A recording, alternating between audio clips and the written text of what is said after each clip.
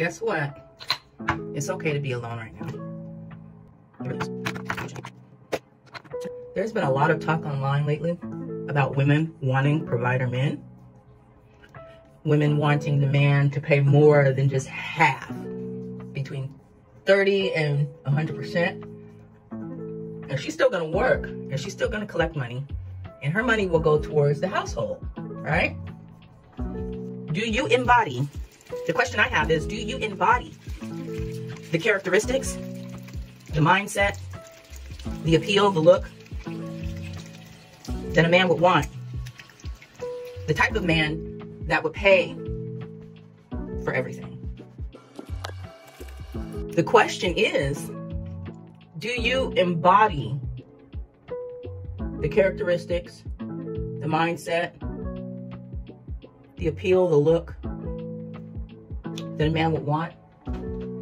The type of man that's willing to pay for everything? Do you even encompass all of those things? Because I would imagine there's a certain type of guy who has a provider mindset, and the type of woman that he would want is probably not just your average lady. I remember speaking to my pastor, my old pastor, and he's a provider. You know, his wife works part-time sometimes, you know, when she wants to. I don't think she is right now. But I asked him, I said, what was it about your wife that made you want to just take care of her? And he said, she's my best friend, and she's loyal. And she was somebody I knew that I knew I could trust. It's okay. That's all right. I think it's important for us to ask questions.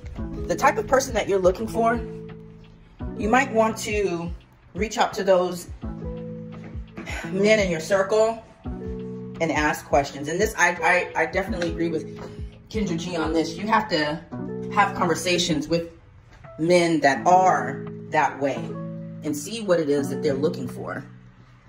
And if that's what you really want, you're gonna have to make some changes in your life and actually become that, if that's what you're looking for. I agree with that.